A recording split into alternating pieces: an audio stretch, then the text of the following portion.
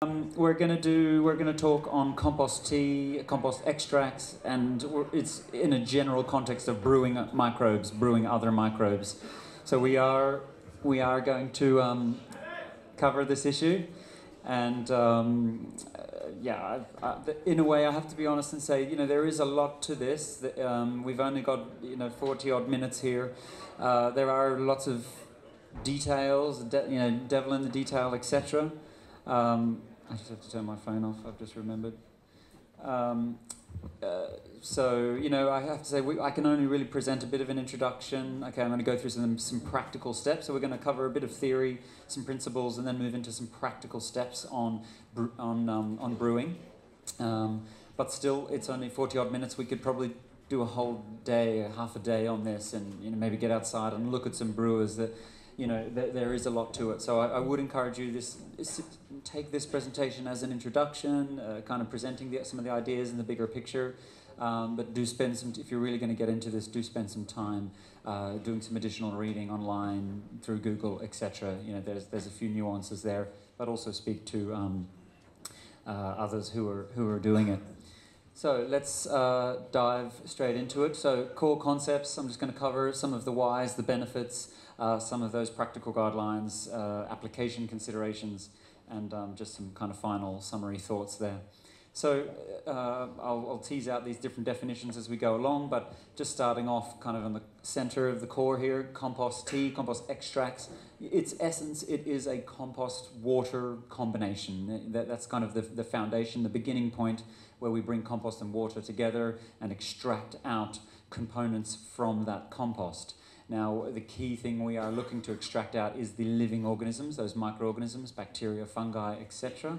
But sure, we do also we do also extract out some soluble nutrients, some minerals, but also some other soluble organic compounds, some kind of humic substances, humic-related compounds that may come out of that compost. So that is your three components that you're extracting out.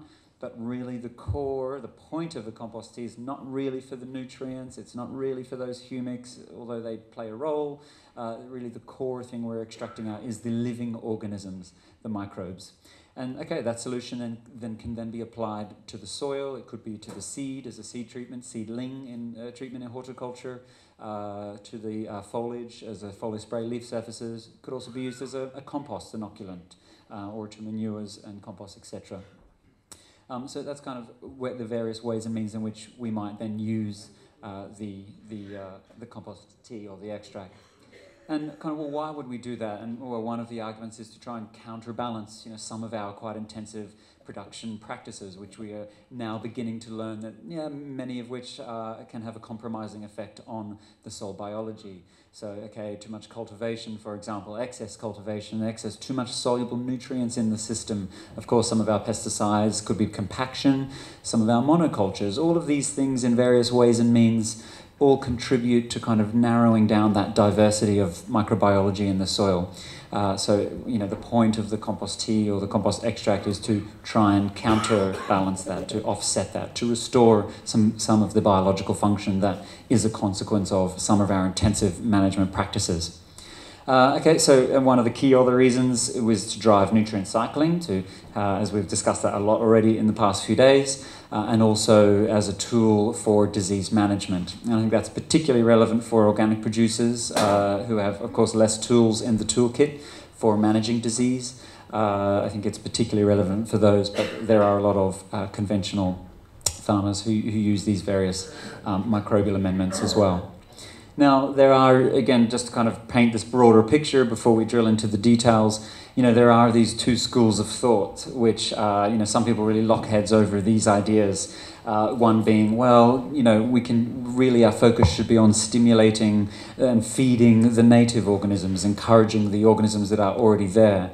And I fully support that strategy. I think it makes good sense. And we can do that through some of the techniques that we have discussed already. Optimizing soil health, using plant diversity, designing with diversity as a tool, and essentially feeding the soil, feeding those organisms. And that is an absolutely sound strategy that we should all be using applying in our production systems. So then there's the other school of thought that says, well, we can also introduce or inoculate these new populations of organisms. And okay, that could be onto the leaf surfaces or onto the root surfaces or into the soil, etc., as I discussed there. And so for me, you know, there are these two kind of paradigms, I guess we could say. And for me, you know, I think there's a place for both. There's a time and a place for all of these things. I think, of course, the broad strategy is the key core strategy is let's just encourage the ones that are there and apply good practices. But there may be times that we may need to kickstart the system. There may be specific points in the rotation or particular reasons where we might want to introduce some of the new populations. And I think so. I think the two of them have a time and a place. They can work very synergistically together, bringing these two pieces of the puzzle together. I think there is a real synergy there. You know, 1 + 1 = 3. And of course, they do go hand in hand. There's no point in introducing new organisms into an environment if we're not going to also look after them. So, you know, we have to be actually using the two strategies at the same time anyway, even if we think we're just using the one.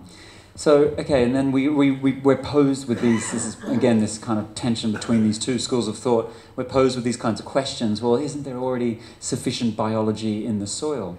And, well, is this a natural thing to do? Is it natural to be applying all these microorganisms? Does nature approve kind of questions? And they're really important and good questions to be asking. And I think this idea that we use microbials or compost extracts to apply them to the soil to increase the soil microbial numbers, yeah, that's not quite right. It's a drop in the ocean. There is a vast greater number of microbes already in soils compared to what we apply. That's absolutely true. But people who kind of use that argument are not fully really understanding how these kind of products or extracts and things are used. We don't use them to change the soil, to increase the soil population. We're using them as targeted inputs right around that seed. We're trying to put some of the biology around that seed, around that seedling, around that root system, and let those organisms grow with the plant, grow with that root system in that rhizosphere. And sure, they're going to change the dynamic there in that space, in that row, but they're not necessarily going to change the whole soil microbiome. It's not really how we should be thinking about them. That's not how and why we use them. But they can be very targeted as a seed treatment, you know, around those developing plants. So yes, there's already plenty there, but there can still be beneficial benefits in kind of steering the microbes that develop around that root system. And I'll come back to some examples of that. And you know, some people think, "Wow, why, again, is this natural? Do we want to be applying all these numbers of organisms?" And well, the truth is, it is a very natural process for microbes to move into new environments. And this is all part of this new kind of microbiome research that is redefining, as I kind of mentioned yesterday, redefining how we think. There's not just microbes all around the root system, which is certainly where they mostly are. That's where they dominate around that rhizosphere. But we know there's microorganisms that live inside the plant. These are called endophytes. They live inside the plant tissues. There's organisms who live on the leaf surfaces in the phyllosphere. There's a different microbiome community that lives on the flowers, that lives on the fruits. They are all unique and different communities. And we now know that actually many of these microbes associated with the plant on the phytobiome, as this one is called, we do know that actually they get carried over into the seed. The seed is an inoculant itself. There are microorganisms in seeds, and we're only beginning to understand that seed microbiome and the different species that live in there. And so the plant delivers those. So yes, the plants take the microbiome with them when they release their seed off into the air, off into the water, etc. So there is a natural inoculation that happens. And okay, when that seed lands on the ground, well, then it interacts with the soil microbiome, all those ones that exist in the soil, these black ones here. And okay, then they interact, then that seed germinates. And sure, what we find is actually there are some species of the microbiome, on the soil microbiome, that do come up onto the foliage. There is some overlap, of course, as that seed germinates. It's growing through the soil, isn't it? And all those leaf surfaces will be colonized by the soil microbiome. But then that seedling, that seed germinates, it emerges up into the atmosphere, into the air, and yeah, it's covered in the soil microbiome. They come with it. But okay, a lot of those species don't necessarily thrive there, so some of those do decline. Generally, we find that the ones that are associated in the soil stay in the soil and those that associate with the above ground parts then carry on upwards. So very much so, it is a natural thing for plants to be taking their microbiomes with them into their new environments when they go and pioneer, etc. And again, it's this whole new field of kind of understanding and thinking about these microbiomes. There's some fascinating things happening. We are starting to measure we're starting to analyze the microbiome on flowers. And of course, when insects come along, they leave their microbiome. The insect microbiome gets deposited onto the flower. And we can begin to now analyze that and determine which insects have been pollinating those flowers by measuring the microbiome. But you can see insects, of course, are also a vector for transferring microbiomes into new and different environments and throughout plants.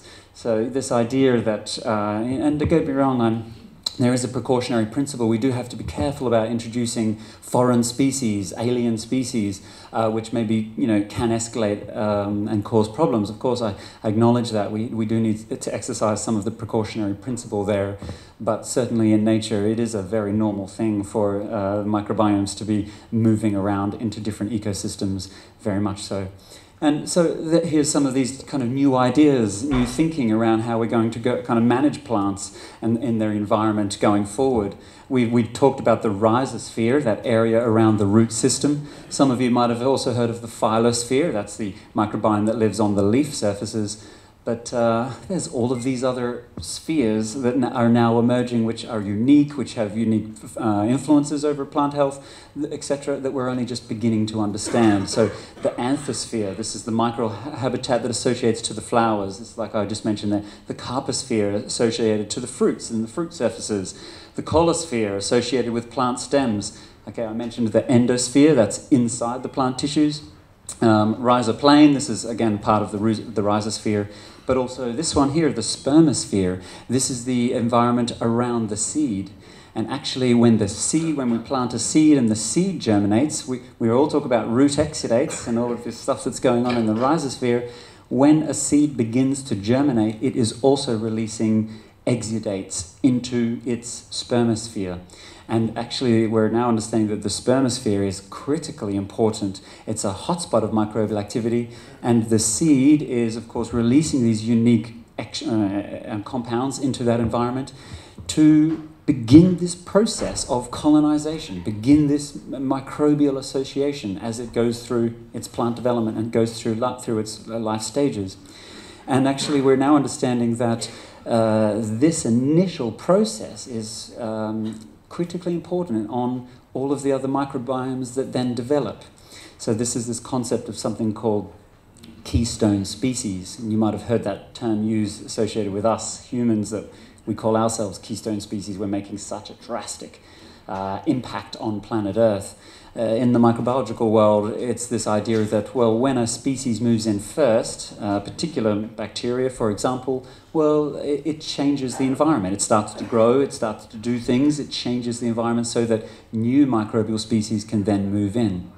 And this is this idea of keystone species, this is this idea of compost teas, and coming back to my point about we're not necessarily changing the soil per se, but we might want to be inoculating some keystone species, a consortium of microbes who get things started, and as they do that, they lay the path, they lay the foundation for all of the others to come along. So there's all of these kinds of new ideas around this whole microbiome stuff that, again, as I mentioned, is going to involve some serious rethinking about what we already think we know. And I snuck this slide in just because the question came up earlier about the nitrogen fixation, so I just wanted to put this up to you because it's so fascinating. This is this maize that's releasing this mucilage, these aerial root exudates, in which they are recruiting and they colonize and harbor nitrogen-fixing bacteria within that mucilage. And if some of you may know that the nitrogen fixation process, it can only happen in anaerobic conditions. That's why the plant forms the nodules, so that it can create an anaerobic condition within that nodule. That's why even in those free living fixes, a lot of nitrogen fixation happens within those aggregates. I showed those aggregates yesterday where we protect soil carbon. Inside those aggregates, we also have lower oxygen, and that's where nitrogen fixes start to really thrive, because those enzymes that they use, as I mentioned, they are deactivated in high oxygen environments. So the point being here is now we've created inside this mucilage an anaerobic environment where we have now categorized all sorts of nitrogen fixing species that live inside that mucilage on those aerial roots and deliver anywhere from 30 up to 80% of that total maize nitrogen requirement. And those are simply genes in that plant which controls the release of those unique root exudates. And all we have to do is transfer through, well, you know, we could do it through traditional crossbreeding. I suppose we could do it through genetic modification as well, if we so chose, but it's much easier. We can, of course, just cross these genes with some of our current maize varieties, and we can put nitrogen fixing into any plant simply through crossing it with an example like this. And it all comes back to the genes in that plant that help to regulate the recruitment of those nitrogen fixes. So if maize can do it, are those genes overlap? Can we put them into wheat, etc.? Not even cross, genetic modification. There'll be ways to just breed these things. Wheat will have similar genes for encoding messaging to similar nitrogen-fixing bacteria. Like, all of the genes are already out there. We just need to kind of find the right varieties and foster them and select for them. But instead, all we've been selecting for is yield, yield, yield. These above ground traits that we've been so focused on. Okay, disease resistance, some other things too. But if we select for finding the right genes, then off we go. So I just had to put that photo in there. It's absolutely fascinating. And that's what we were talking about. Okay, I showed that slide already.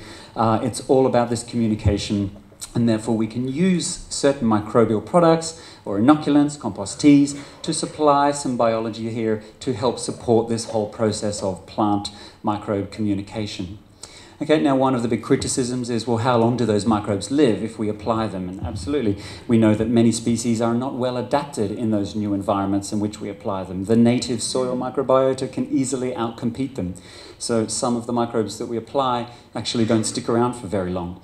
They may only remain for a few days, a few weeks, for example. A lot of studies have showed that. And again, that's used as an argument to say, no, this whole compost tea thing is a waste of time. Those microbes don't even stick around. But again, keep in this mind this idea of keystone species. Well, they may be there just to perform a particular function at a particular time. And they're not going to stick around if the plant is not releasing those root exudates, which are the on-off switches. So if the plant moves on into different growth stages and doesn't need those microbes anymore, it's not going to turn them on. It's going to be releasing new on-off switches. So, this is not a static thing. It is a constant dynamic flow of time through growth stages, etc. So again, don't disregard the idea just because they don't necessarily stick around, which often is one of the arguments made. But sure, there's a lot we still need to learn. There's a lot we can understand better about how to help them, how to support them, how to help them do what they do. So various kind of biotic and abiotic factors, things like the plant age, as I mentioned. Okay, those genes, I mentioned that too. Microbe to microbe interactions, but other non-living factors too. Nutrient, water availability, soil types, soil texture, soil physics, the structural component, all of these things also have an influence. And again, it's the new microbiome techniques that are going to help us unpack all of those nuances. Now, so from a disease point of view, as I said, very relevant for a lot of organic producers that have less tools, but even for some of you conventional farmers. I know many conventional farmers who use these compost teas and extracts, and they can absolutely help reduce the use of those fungicides. They have a role to play in an integrated disease management strategy. They can still play a role, but traditionally speaking, in the conventional model, it's kind of viewed as, well, yeah, compost teas, they're too variable. They don't give consistent results, which they don't. It's definitely one of their weaknesses. But again, new microbiome technologies, analytical techniques is going to help us refine that process. And the evidence is there already. I mean, we know many of the major diseases can be suppressed. Have in the academic literature, in the scientific literature, there's many papers on this that have shown that they have various levels of degrees of suppression depending on different crops and depending on different diseases. Okay, but nonetheless, the point is the evidence is there. We know compost teas can suppress some of the major players, for example, in a whole range of different crops. Okay, and okay, well, you know, how much funding, how much research has compost tea had directed into it? Very little compared to how much research funds and effort and endeavour as we put into developing new fungicides. I mean, it would the financial figure would just completely dwarf it. So, you know, give it a break. Sure, it's not perfect, but the potential is definitely there if we applied some of our brilliant minds to this. Of course, there's the potential there to refine and improve that process. We have the evidence that they can be effective to varying degrees. So let's just work out how to improve that. So then moving, that's just kind of some base kind of foundation there I wanted to lay. Then we move into some of the practicals here. So I have to just draw now we have to draw the division between compost extracts and compost teas. So let's start with compost extract. As it says, I mean, it's really just, this is the point, it's just compost and water. Okay, we're going to mix these two things together, extract out all the soluble nutrients, soluble carbon compounds, and those microorganisms that we've discussed a little bit on. Hopefully some of you went and saw Dave Beech's session under the microscope, and we kind of went through categorizing some of those various bacteria, fungi, protozoa, nematodes, etc. And the beauty of a compost extract is it's very low tech, it's very simple. It's just compost and water, and however you want to mix that together, whatever tanks or materials or vessels and things you want to use, just go do it. Mix those two things together. Okay, then we have to sieve that out, screen that out so it doesn't clog our application sprayers, nozzles and things like that. But that's the essence. Just mix it with water in any old tank you want to do it in. And that extraction is typically quite short. It could be as quick as half an hour, it could be a couple of hours, up to 6 hours. Some people do these extracts. It just depends there. There's no set rules on these. I have to say, I'm going to kind of present a range of guidelines because everybody does it differently. And sure, that's one of the weaknesses of compost tea, that everyone does it differently, so it's hard to get this consistent effects, but it's also one of its strengths. Why do we always have to be so uniform? You know, there can be strength in diversity and etc. as well. So point being also, there is no additional food sources added, okay, during the extraction itself. You may add food sources at the time of application. So when you're introducing those microorganisms, you give them a little bit of a food source to help them establish out in that new environment. But you're not adding foods, you're not brewing them, you're not multiplying them, like we'll move on and talk about with compost tea. It's just simply extracting whatever is there in the compost into the water and then filtering it and using it. So the positives of that, it's very quick, it's easy, low tech, small investments. I mean, it's very straightforward. The negative is typically you would need a bit more compost than what you would need for a compost tea. So we might be using as much as 10% compost, so about 10 kgs of compost per 100 litres of water to make a 100-litre extract, which you would typically use that across a hectare. Okay, so that's the principle of a compost extract. Now, we could then take that extract and then turn it into a compost tea by adding food sources and some oxygen, which I'll talk about, but we can also just leave it and turn it into a non-aerated compost tea. So this now goes through into more of a fermentation. This moves into an anaerobic process, a fermentative process. And a lot of the literature you'll read around non-aerated compost teas is we'll talk about, well, they are higher risk for disease, they're not as effective, you're not growing as much microbial biomass, etc. And actually, if you look into the academic literature on this, actually non-aerated compost teas have been shown very effective, again, to be very effective against, again, a range of different diseases. They can be indeed very effective through the various fermentation processes that they go through, and then that extract is applied. Now, you can leave that to ferment. It could be a day. Often it's up to 30 days, anywhere in between. I mean, some are 7 days. I've seen in the literature, some go up to 30 days. Okay, and you just leave it there to ferment and then you apply. Okay, now you typically should avoid food sources. Again, there's a mixture in the literature, but you should be avoiding food sources here because when you add food sources in a non-aerated tea, That, of course, feeds the organisms. They grow quicker, and sometimes, therefore, it encourages overstimulation. They grow too quick. So for non-aerated teas, you should really leave the foods out, or tiny, tiny amounts, if at all. And again, quick and easy to make, small investments. Just do an extract and then leave it sit for 30 days. Okay, the negatives, there are some concerns. It is an anaerobic condition. If it does not go into a fermentative direction, it could go into a putretive direction. There is the potential to harbor some pathogens. We could introduce some pathogens through this pathway, but as long as it goes towards a fermentative process, then it's typically okay. And we could steer that by adding things like EM, effective microorganisms, add some of those lactobacillus, lactic acid producing bacteria to ensure it heads off into a fermentative direction. That can kind of help overcome that. But there is a risk, so you do have to be a little careful with these. There can be that risk of pathogen introduction.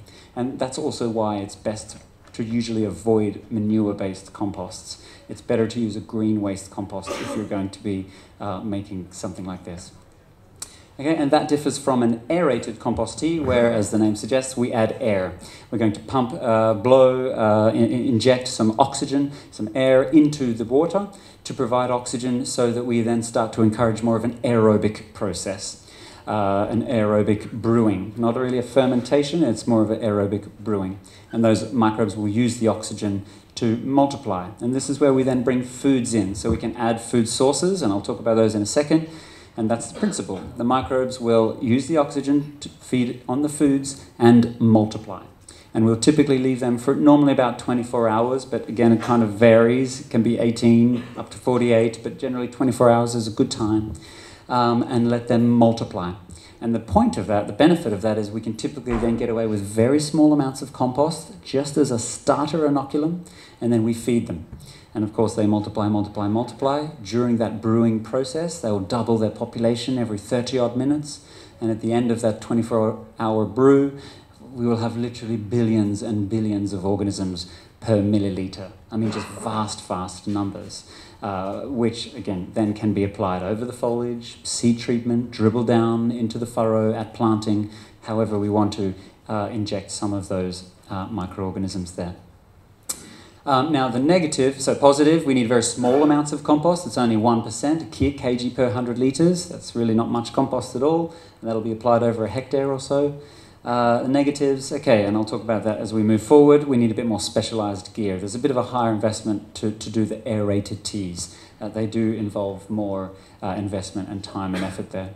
And one of the really important things I have to point out that I think is perhaps missed by a lot of people using the compost tea ideas is that really compost tea is best applied onto the foliage as a foliar extract to apply those very active organisms over those leaf surfaces. But the compost extract is really better applied down into the soil. Now, you do get a bit of overlap between these two, but the reason being is it comes down to this lovely little image here that you can see I have here. The thing about microbes in the soil microbiome, most of them are there in the soil. They are completely dormant.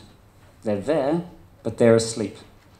And they're waiting for plant root exudates, those signaling molecules, those messaging molecules, to be released to wake them up, those on-off switches. And so when the plant releases those signaling molecules, it's turning on certain species. It is recruiting, selecting those certain species. And it is selecting a handful of species from the soil, the bulk soil microbiome, this bank of microbes that exists there, all dormant, and I'm going to recruit a handful of you to come and help me grow at this present moment. So it explains it nicely here. What we then see is that the diversity of microbes in soils, in the bulk soil, is much higher. We have a huge diversity of dormant organisms here. But as we move closer into the rhizosphere, into where all of those root exudates, those on-off switches are getting released right here, we are in fact just selecting a handful of species, so we're losing diversity as we get in close to the root, into the rhizosphere. Our diversity is lessened, lowered, because the plant is choosing who it wants to recruit. However, the activity of those organisms, as you can see, as we move in closer, is maximal. So we have incredible density, incredible activity around that rhizosphere of those handful of species. But as we move away into the bulk soil, of course, the activity of those organisms then declines. Because how far do root exudates migrate from the root system again? Who remembers from yesterday? A millimetre, that's right, a millimetre or two. So, of course, the root exudates don't get out to the bulk soil, so the activity drops right off. Okay, but that's where you have the bank of dormant organisms then waiting to be recruited.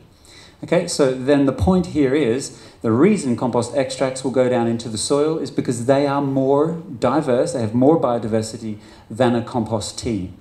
Because we've just extracted those organisms from the compost and we didn't brew them, we just extracted them, didn't we? Whoever was there in the compost, they all came out. And so we have this good diversity. As soon as we start to turn that into a compost tea, we've added some food sources, as I mentioned, and oxygen. And that, similarly, selects for the species that like those food sources, that like that oxygen, that like that temperature of the water, that like that pH of the water. So we actually select a handful of species that then become highly active. So that's what we're doing in a compost tea. And you want those organisms to be highly active if they're going onto the foliage, because only active organisms can provide disease protection. The organism has to be alive, to be active, feeding, releasing metabolites, antagonizing pathogens for it to be effective against that pathogen. A dormant organism cannot suppress a pathogen. It cannot suppress if it's asleep. So that's why we want maximum diversity down in the soil and then just let the plant turn on who it wants. And then, however, up here on the foliage, we do want the active organisms to help with that disease protection. Okay, and so that really steers the direction there. And that's where if many people may start with a compost extract, and it's a really good place to start if you're new to this. It's easier, it's low tech, etc. And it's a good place to start amongst also conventional farmers who might not want to cut back their fungicides yet. You can put compost extracts down around your seed. That's a great place to start, even if you still want to maintain your chemistry on top. You know, that's a great place to start. It's a good compromise. Let's start building up the biological activity in the soil while you're still trying to dial those down on the top. Okay, there's many roads to Rome. So, okay, that's the principle there. Okay, and now I'm going to scoot through some of these practical considerations. That is a nice fungal spore there germinating. You can see a nice fungal hyphae there growing in a compost tea. So we're going to talk about brewer design, aeration, hygiene, compost quality, food sources, brewing, application, and hygiene. Again, I put that back at the end. Hygiene is so important, so that's why it's in the list twice.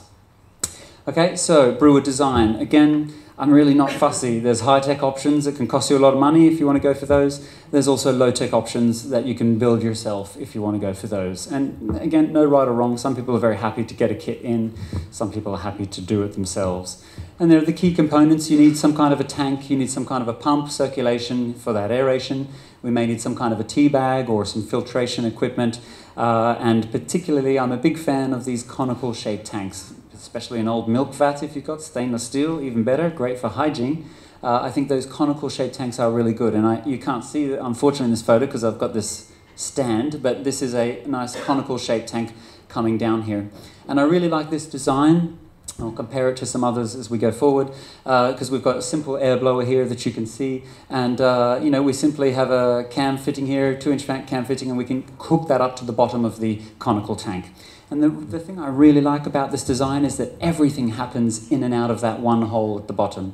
So we can fill up the tank, then we're just going to blast air through that, a jet of air, and get this really nice rolling ball of jet of air being pushed up into that tank for the oxygenation, for the agitation, aeration, etc. And of course, the point is, of course, you could mount this higher up than the level of the water if you wanted to be a bit safer there. But the point is, you know, once you finish the brewing, okay, close off the valve, or the valve up there, you'd have another one up there, close that off, let the tank settle for a few minutes, let all that sediment and things come to the bottom, and then, of course, we can just open that valve, let that flush of sediment out, just those solid bits of compost and things, they can just be flushed out, and then we can drain that down into our sprayer, etc. And so the point is, then everything happens in and out of that hole. It's really easy to clean. We can get up the top and just hose it down all out of that hole as well. So I really like these designs, but they are my preferred from an ease of cleaning, ease of use, practical point of view, minimal bits inside to clean. I'll compare you some others. I'll show you some others in a second. So I really think the conical shape kind of systems are really good from a tank point of view. Okay, then we need to think about aeration, and that's what that air blower was doing. But whichever way we want to use, the key is to get that oxygen into the water, dissolved oxygen into the water for the entire brewing process. Okay, we want to keep it aerobic during that 24-hour brew process. And remember that the microorganisms are multiplying the whole while. They're doubling their population, doubling their population. And as they're doubling their population, their demand for oxygen is also increasing. So that's why we've got to make sure that we have enough power in the aerator to keep the oxygen at that this ideal level here, 6 milligrams per liter, 6 parts per million, for the entire brewing process. Make sure that you've got enough horsepower there to keep the oxygen at that level. Okay, and how can we do aeration? Okay, it could be those air blowers, as I mentioned. It could be a Venturi pump, so it could be very simple circulation, just simply circulating that water. As it passes through that Venturi, it's sucking in the air there, so that's ideal. That works very well. Or if we have any biodynamic farmers in the room, the flow form works exceptionally well at oxygenating water. It's also probably one of my preferred methods, I would have to say. It does the best job at oxygenating that water. So you can use a flow form, this cascading little waterfall there for aeration. Okay, so again, doesn't have to be too high-tech either. But those are your kind of options. Now here's again an air blower system that has these kind of membranes underneath. These are kind of these tubular membranes that have lots of tiny little holes, tiny little slits in there, which when we blow the air in, it creates these nice little mini bubbles that you can see here. And here's another nice example here. You can see these nice membranes that have lots of tiny little slits, and we're creating those nice little mini air bubbles. You'll read a lot online that it says, well, you need small bubbles. The small bubbles are the best. That's the best way to get the oxygen content up. I don't totally believe, well, there's nothing wrong with that, it's fine, but I just, the picture that I showed you earlier, I've seen excellent oxygen with just a jet of 2 inches of air being blasted into that, creating a rolling ball. It still oxygenates as well. So, and again, so you can see the benefit. Look at the insides of this tank and all the bits and surfaces that you have to clean versus this one. There's lots of bits of stuff you've got to clean and wipe down and make sure it's hygienic and get in under there. It's a bit of a pain in the butt. So I'm all about making it as easy and as lazy as possible. So those work well, nothing wrong with them, but I think the other systems are easier, more practical, less time spent cleaning. Which brings us to hygiene. It is really important. There is a risk with all of these, I should really say, for pathogen introduction. So we do have to be careful, especially with manure-based composts. I think for any of these, it is better to lean towards those green waste composts. There is a potential risk. Now, if we do it properly, if we keep hygiene, if we keep good oxygen, etc., yep, all of those beneficials can outcompete the pathogens, absolutely, in principle, in theory, but nonetheless, we all know accidents can happen. So, okay, it's possible. I have to put that red alert. It is possible, so we do have to be careful. And that's where hygiene is also really important, because if we don't clean out the tank, we can leave bits of old compost tea and goop and gunk there that can begin to harbour pathogens or that may be introduced in the next time we put a brew on. Okay, so that's why it's not just the brewing tank you have to clean, it's also your pipes, also flush your pumps, clean everything out. You really want to make sure it's nice and thoroughly clean between batches. Okay, that's a really important point. And that is especially true when we add food sources. Okay, the compost extract and the non-aerated tea where we don't add foods, it's the foods that can particularly be worrying. So they're the ones that we want to kind of be a bit careful with. And again, okay, cleaning out everything, tank, pump pipes, and the tea bag itself.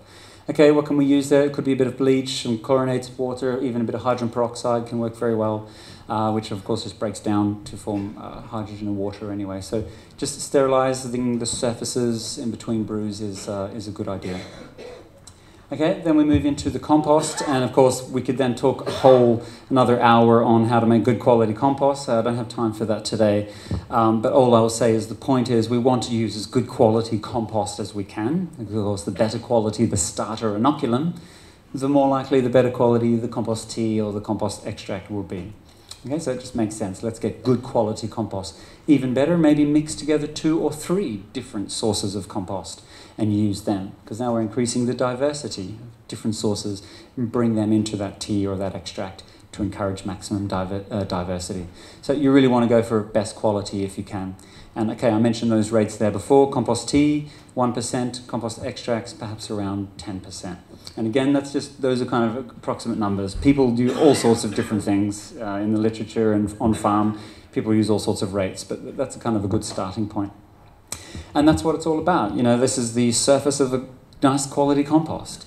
And of course, to us, it just looks like some soil, but the surface, if we scan in zoom in close enough, that surface of that compost is covered in microbial biomass. We can see some nice fungal strands there, little various kind of bacteria here, and here, different species of bacteria you can see here.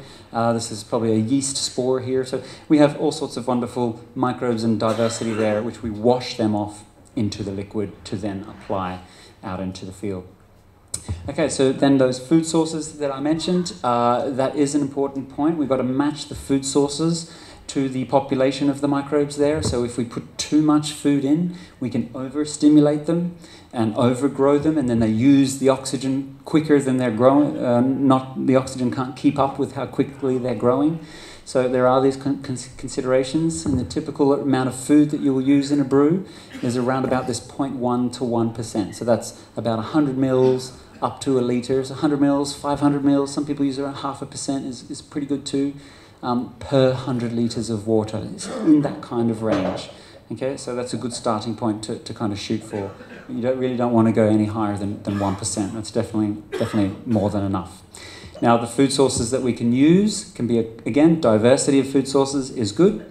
So we could use a combination of things like molasses, sugars, fish hydrolysates, etc., seaweed, kelp extracts, fulvic acids, humic acids, plant extracts, plant teas, these kinds of things. I would say, though, I think really be extremely careful with using molasses. I would suggest to be safe and avoid it. Lean towards these other options here. The thing about molasses is that it is such a powerful bacterial stimulant. It just really encourages bacteria to the extent where they can grow so fast and too much, and they kind of outcompete the fungi. So we don't get as much of a nice diverse tea. You get this real dominant of bacterial tea, which is not really what we want. We want kind of more of a balance, maybe even ideally a bit more fungal dominated. So be careful with molasses, and molasses has also been shown to encourage E. coli, to feed and encourage E. coli. So, it's just better to not include it at all in the brew. You could mix molasses together in the application tank at the time of application. So you could put molasses in at then, but not during the brewing. Just put it in at the time after the brew, at the time of application, throw some molasses in to get a bit of food sources going. Okay, so be careful of that one. So the process there, a protocol for brewing, start by filling your tank with water. If you are using chlorinated water, mains water, etc., you would want to aerate that, turn your pump on and aerate that for at least an hour, and that will help the chlorine to vapor off of gas. So you want to get that out of the system. Next, you should add the food sources. They go in next. Make sure those are fully dilute and add those in second. And the reason we do that is that those food sources are all carbon compounds. And if you remember my integrated nutrient management slide with that nutrient getting wrapped up in a carbon source, it's the same principle. We're going to add all those carbon sources into the water. If there's any salts, any sodium, or anything that's in that water, those carbon compounds will bind to it first, in tying those up, immobilizing those, and then last we add the inoculum, the compost, the microbial product, whatever it might be. We add the organisms last into that environment. Okay, brewing time. I did discuss this already. I have to just say, I really just like 24 hours. I just think it's a practical number. Okay, you can go a little less, you can go a little longer, but I just like 24 hours because you can come in. You can, as I was going to say, come into your brewing room, but you're already on your farm, so you're already at work. You don't have to come into work to think about this. You're already at work, probably. Point is, start the day and look at the forecast for tomorrow. And okay, the forecast for the next 24 hours is usually a little bit more accurate than if we start planning further beyond.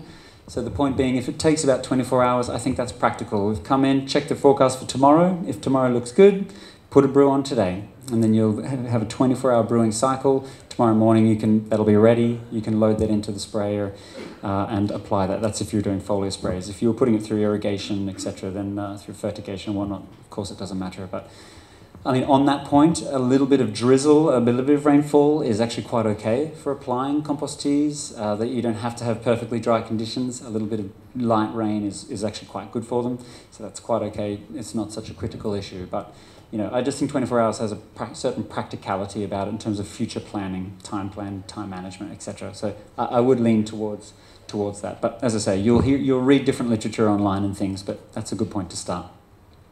Okay, so what happens when we brew, as I mentioned, we drop those microorganisms from the compost, they extract out into the liquid, and then we are multiplying them. So of course, only the species that like that environment, the handful of species that like that temperature, that pH, those food sources, they will typically be the ones that will then dominate. So we have narrowed our diversity, selected the key species that particularly like those conditions. So, and of course they grow, they feed, they multiply. But they don't just multiply, it's not just about growing the microbial biomass, it's also about the process of the compost tea brew. So whilst they're growing, whilst they're multiplying, whilst they're feeding and reproducing and doing what they do, they're also exuding all of their various byproducts, microbial metabolites, waste products, these kinds of things. And so there's all these biochemicals getting exuded into the brew. Now, that means that compost tea is not just about the living organisms that are there, it's also about their metabolites and these antibiotic, antifungal, plant growth promoting compounds that they exude. These are the same compounds they exude all around the root systems and on the leaf surfaces, the ones that are naturally there. They're also exuding them during the brew. So in theory, we could take the brew and sterilize it, we could cook it and kill all the organisms in there. We would still have all of these beneficial microbial metabolites in the brew, which can have many plant growth promoting benefits or disease suppressive benefits. That said, in terms of a disease point of view, the evidence is quite clear. You've got to have living organisms. They are the primary method in which these kind of things can suppress pathogens. So it is, I'm not encouraging you to kill the organisms or to sterilize them. You want the living ones, but I'm just pointing out that they're also exuding all of these compounds during the brew, and those are also there at the end of that brew process when you apply them. Okay? Application, fresh is best. This is particularly true with your aerated compost tea where you've added food sources. As soon as you finished brewing, you really should be applying that straight away. Okay, don't store it, just load it up into the spray tank and off you go. Fresh is best is always the rule. Diaphragm or piston pumps are preferable if you need to use a transfer pump to get it into your spray tank. Centrifugal pumps, which of course have that propeller that spins very fast, can damage the organisms. So more softer, gentler piston pump, diaphragm pump is a better way to transfer that tea, or even better if you can gravity feed it into your spray tank, that would be even better. You also have to consider your filtering, no finer than 200 micron. If you go lower than that, you start to filter out the organisms, so try and keep it as coarse as possible. You know, work back from your nozzles, try and get some more coarse nozzles on your spray, on your sprayer, and work back from there. But you want to try and keep it as coarse as possible, certainly no finer than 200 micron. Now, some people will put the compost into the tea bag, hence the name compost tea, and immerse that tea bag down into the water during the brewing. And that's quite okay, but as you can imagine, as we fill compost in there, as it gets wet, you know, it does kind of slump down, it does compact a bit, so it gets a bit harder to do a good extraction. You've got to wash those organisms off the compost to get them into the solution. So I have to be honest, I do prefer just adding the compost in loose and just letting it all slush around, all loose throughout the brew. That makes it a lot messier job, but again, if we have a nice conical shaped tank, as I mentioned, you can turn that off, let all of those sediments settle to the bottom of that cone, and then just collect the first washings into a bucket and then load the rest into the spray tank. You know, or you could draw, you know, let all the sediments settle in the bottom of the conical tank and draw off the top. You know, that's also another way to bypass that issue. But I think it's just better you get this really nice extraction throughout the brew rather than putting it into there where that fine mesh can sometimes restrict the extraction of those organisms out. But that said, many people use tea bags. Many people use tea bags with success, etc. So again, no set rules on this. Whatever works for you. I know different people prefer different things. Spray pressure is another one, less than 60 psi. If the pressure is too high, it can kind of kill the organisms as they pass through the nozzle, or as they come out of the nozzle and hit the foliage, they kind of go splat. If there's too much pressure, it's too hard for them.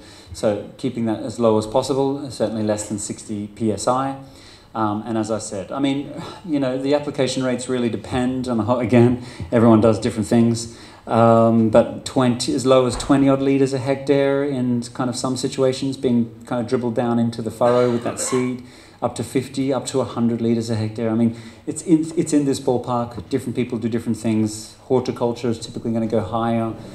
Cereals and things are going to typically go a bit lower, just due to those economies there. So that's your kind of, you know, application rate. And I have to really echo, you know, what Gary mentioned yesterday. I totally agree with this point that the seed is your bang for best buck. You know, so using these as seed treatments or seedling treatments in horticulture, or getting them down into the furrow. The point is to put that little bit of biology, that inoculum, not, as I said, not to change the soil microbiome. No, that's the wrong way to be kind of talking about it, thinking about it. It's about a targeted application, a targeted approach around that seed, around that seedling, or right dribbled down into that furrow, just to put that inoculum of organisms there for the plant to recruit on, to call on as it grows and develops. You know, it's just a little starter. It's just a keystone species. It's a little primer just to get things going and help with establishment through the rest of the growing cycle, etc. So, you know, I really have to echo that. I think, you know, focus your efforts on this kind of day zero, you know, be that as seed treatment or be that at planting, day zero. Like, this is where you want to focus your effort to put some biology in, especially if you're new to it. Okay, as you go along, you might then start to branch out into the foliar, you know, applied the compost teas on the foliage, etc. You know, go for it, absolutely. This is a really good and easy place to start. And this is the point that, you know, I kind of really touched on. This is going to be part of this whole kind of quantum leap thing that we're kind of going through with the microbiome research. It's about understanding now that, you know, the soil microbiome is this bank, sorry, I bumped that now, is this bank of organisms, and it's a bank of a whole big gene pool. And we know that, of course, plants have genes, and there are various kind of plant varietal genomes.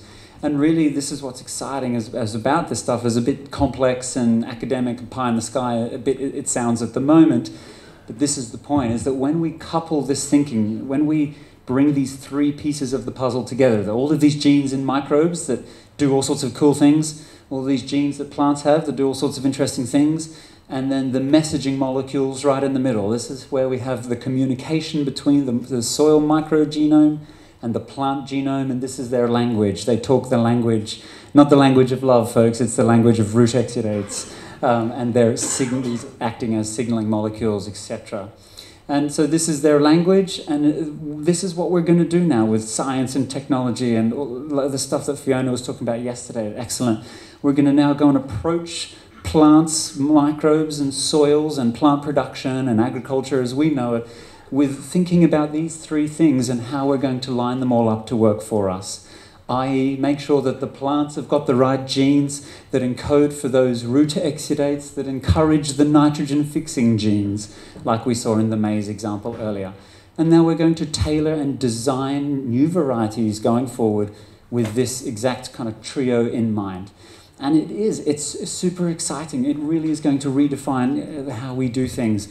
That picture I also showed yesterday of the einkorn wheat and the modern wheat and that very different root structures. You know, it's along those lines. Just think of what we are going to be able to do when we couple all three of these things together and start breeding with this intentionally in mind, breeding for these root systems, breeding for the genes that wake up the nitrogen-fixing organisms. Can we cut back our nitrogen inputs? Absolutely we can. But we need the intention and the will to do it, and now we've got the tools. It is a very exciting quantum leap that's coming up, and it's not going to be too far away. I mean, there's some really hot stuff will come out of this in the next 10 years. There's going to be some really big things happening for sure. So then what happens? Okay, the microbes, they are applied, they protect the plant, they live around the root system, they live over the leaf surfaces, they live over the stems, over the flowers, over the fruits, all of these new spheres that I mentioned earlier. We could colonize the plant surfaces, the phytobiome. They can protect that plant from disease. They can feed the plant. They can drive nutrient cycling, provide nitrogen, solubilize phosphorus, etc. But also the plant will nurture those microbes. It will release those root exudates, those signaling molecules, to have a nice conversation, to recruit the ones that it requires. And now we also have this emerging kind of concept of inducing resistance, that we can use microorganisms, but also other biostimulants. Seaweeds and kelps, for example, are very good here. Other plant extracts. All of these things can act as inducing agents, these compounds that can turn on the plant's immune system and help it fight off disease. And again, it's like these kind of coupling this with, you know, what we were just talking about here. It's like all of these ideas are now converging together and are really going to produce some really exciting kind of systems, models of farming, integrating these kind of varieties that have better ways to communicate, better biostimulants and things to induce this resistance, to manage disease, to manage insects as an integrated strategy. And when we start integrating many tools together, that means we can start to dial down our dependency on the pesticides, on that insecticide, on that fungicide, you name it. They'll still be very valuable tools. I think we should keep them. I think many of them are very valuable tools, and that's why we want to keep them and not accelerate the development of resistance in our pests, in our diseases, etc. They can be very important and useful rescue remedies. That's why we should keep them there for as long as possible and use all of these other integrated strategies to reduce our dependency on those. And of course, if you're organic, you should be doing that anyway, because you also have very lesser tools at your dispense. So, you know, it's very exciting times, I think, going forward, and these are the kinds of things that will happen when we can start to couple science and technology with the understanding of microbiomes. And that's, you know, just for example, under the microscope, this is kind of what we can see before and after an application. We've used a special stain that makes the active ones grow. So you can see we didn't have as much colonization coverage over that leaf surface, a few bacteria there that are a bit out of focus. And here we have some nice fungal hyphae that have now colonized that post-application. And I'll leave you with one quick example. And a point about some really, again, kind of interesting stuff, where things are going. This was, I won't read it out, but this was a study that was looking at the flowering time of plants. And the treatment was very simple. They applied some different microbiomes, some different microbial consortiums to the same variety. You know, same growing conditions, same trial, same plants. Here's a consortium of microbes. Here's a different one. Here's a different one. And what they found is that the microbes, the microbiome, can absolutely influence the plant expression. And they were studying flowering time in this particular example. So, you know, here we are, we've been breeding all of these many past decades, you know, looking at flowering time, if that's maybe what we were breeding for. We were looking at the flowering time and we were breeding, this one's good, let's choose that one. This one's good, let's choose that one. We've been doing this without ever thinking about the soil microbiome. And what this study has shown is that the microbiome can totally change the flowering time, that it is a key regulator, a controller of that flowering time. And that's what the experimental design proved. So it highlights this really important question, highlights this really important point, which is, well, that means when we've been selecting and breeding for the past many decades at our research stations, at our etc., our breeding stations, well, those plants have been expressing those traits in those soils with that microbiome. And now we know that microbiomes totally control the expression of the plant, the flowering time, or the disease resistance, or whatever the trait was that was being selected for. Now you take that same plant and put it into your soil with a different microbiome. We now know that, therefore, if you don't have the right microbiome, you don't have the right trait. You don't have the right expression of that trait. So you see there's a big problem there. Now we have this idea we should go back to pure seed and buy seed each year and have true stock. Well, if you don't have the right microbiome, folks, you're not even going to be getting those benefits. So that's a big problem. We need to be saving seed ourselves, because then you're selecting for the seeds and the expression of the right genes based on your microbiome in your soil. and you do that generation, another generation, you will begin to fine-tune the expression of the genes in that seed according to your own microbiome. And that's why seed saving is so important. And it says something else. If microbes can control the expression of the plant, what about microbes in our stomach? Can they also control the expression of the human? They sure do. And again, this comes back to we are what we eat and diet. We know that the microbiome controls all sorts of processes in our bodies. Gut-brain axis, how we think, how we feel. So if we can change the expression of the human, of course, therefore, through our food, through our diet, we can change the expression of our society, of our culture, how we interact. I mean, it's big stuff, and it's very, very exciting. Okay, in summary, designing farm systems to support the native soil organisms is absolutely a priority. Let's just get some soil health and good practices in. Let's help encourage the native ones, for sure. But compost teas, compost extracts, other microbials, etc., yeah, they may be an ideal tool, as a tool in the toolkit, to kickstart, to reintroduce, to just get things fired up under certain critical or difficult stages or key times in the rotation, etc. There's still much to learn, though, absolutely, but the new and emerging microbiome and analytical tools will absolutely help us through this quantum leap. So I think that's a very exciting time going forward. Okay, thank you.